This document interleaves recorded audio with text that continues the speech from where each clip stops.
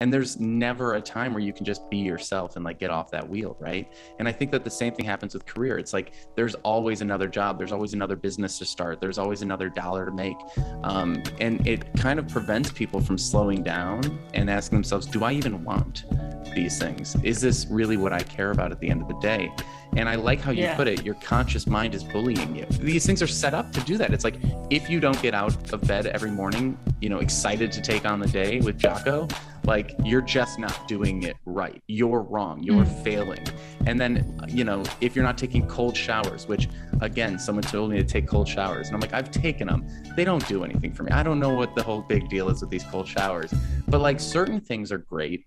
And like, if they work for you, they work for you. But I also find it so funny how everyone's solution to every problem is you should meditate more. Sometimes meditation brings up some heavy trauma. Maybe you need to go to therapy, or like, who knows? Maybe you need friends. Like maybe that's what you're missing.